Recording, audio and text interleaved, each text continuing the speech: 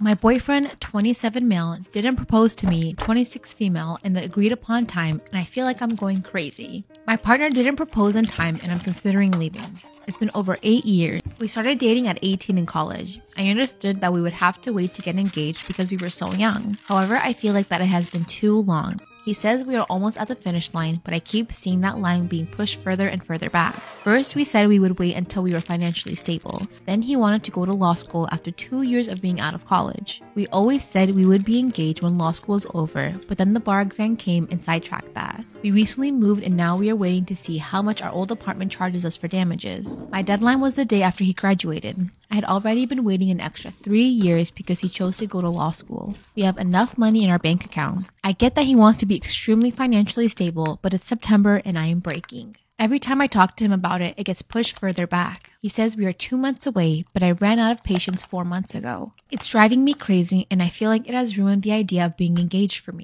I wanted it to be spontaneous and out of love, but I don't think that was ever going to happen. I don't think he's scared of marriage. He offers to marry me at a courthouse all the time. I just think he doesn't care about all of the romantic stuff and he's just going through the motions for me. I have been pushed 4 months past my breaking point and I don't know if I have ruined our relationship by pushing the issue. Right now it's to the point where getting engaged will no longer make me happy. Is it over? Am I just fooling myself? Have I gone mad? I just want to say that I've never given him a deadline. The deadline was for me to leave. It was in my head. My 27 female, soon-to-be sister-in-law, 22 female, said something about my 3-month-old that made me really uncomfortable. My soon-to-be sister-in-law, Helen, was over visiting today. Helen loves our 3-month-old and loves being around her.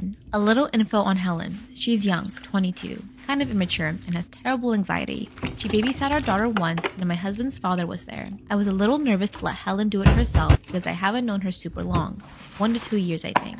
So it was a good trial run with grandpa there. I totally trust him. Anyways, we were talking about babies crying and how it can really cause your blood pressure to rise and be sensory overload. Well, at one point, Helen said something along the lines of, "She's so precious, but sometimes when she cries, it makes me want to just put a pillow over her face." I was shocked. In the moment, I didn't really know what to say or do, so I just laughed it off. But now I'm completely uncomfortable with Helen ever watching our daughter alone. My husband agrees. Now, here's where it gets tricky. Helen is marrying my husband's brother. Helen currently lives with my husband's sister, Lily. When we were looking for a sitter for the first time, we texted Grandma, Grandpa, and Lily, purposefully leaving Helen out because I wasn't too sure I wanted her to babysit. Lily couldn't babysit, but since her and Helen lived together, Lily asked Helen, and then we felt like it would be rude to say no, and since Grandpa was going to be there, we were okay with it. Now, how do we go about talking to Lily so that we can still have her babysit, but let her know not to ask Helen if she's unavailable? Should we even do that to her or just forego asking either of them? Is that too much to put on Lily? I get that people have intrusive thoughts that cross their minds and that just people sometimes think something they never actually do. But to verbalize it about my child to me just made me really uncomfortable. My husband told me he hopes I die during my surgery. I am getting a gastric bypass in 2 weeks. I have had this plan for over a year when I got insurance. It was a snap decision, but my weight has been an issue my whole life and my GP has been pushing me to get the surgery after multiple failed attempts at trying to lose it myself and multiple health issues being made worse by my weight.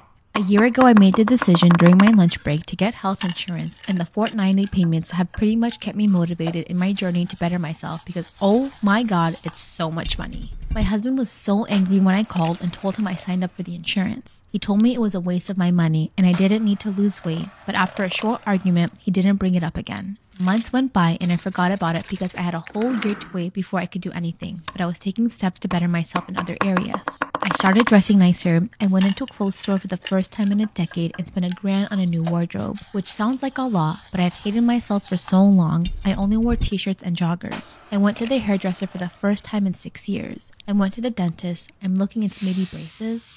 I started my bachelor's of data science. Like when I say I have completely taken this as a chance to become a new person, I am not joking. I want to come out of this being proud of who I am and not just the same me in a skinnier body. My husband is not supportive at all of this. Every step of the way he told me that I'm just doing the wrong thing. I'm spending too much money. The clothes I wear don't look good. I'm not smart enough to do data science. I just ignored it because I thought maybe if I improved myself, it would motivate him to do the same. He doesn't even need to get a better job or anything like that, but maybe he could cook more or do stuff around the house or take care of things I can't because I'm so busy. But he won't. Like, we are only 25 and 26. We can do anything we want. Our life isn't over yet, and we have only just started it. He doesn't have to spend the rest of his life doing nothing.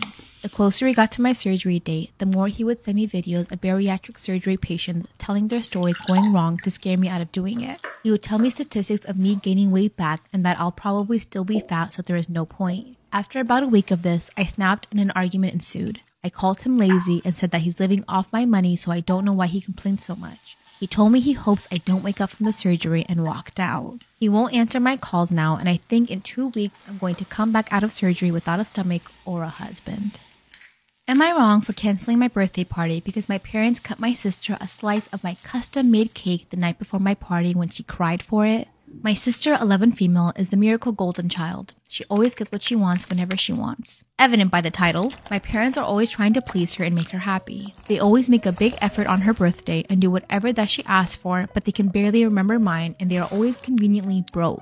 This year, I wanted to enjoy my birthday, so I babysat and even mowed lawns to make this possible. My birthday was a few days ago and the party was scheduled for the day after. I have been planning for weeks and invited all my friends. I bought the food, snacks, and drinks and picked up my custom-made cake, which I was really excited about. It was just perfect. The night before the party, I noticed that my cake, which was in the fridge, had a huge slice missing. When I asked my dad, he shrugged and nonchalantly said that my sister was crying for it and it was just a small piece. My friends wouldn't notice. I yelled at him asking why he would do something like that when it wasn't even bought with his money, and that my sister could have waited for tomorrow. This made him angry and he went on a tirade about how I think I'm an adult because of my stupid party, implying at the fact that I did everything myself and did not ask them for anything. I ended up calling it off because I was not able to change the location last minute as I didn't have the means to and I was so hurt. I didn't want to host it at home anymore. One of my friends told me that calling it off was just an overreaction and that I could have just grit my teeth and gone through with doing it at home rather than canceling just hours before.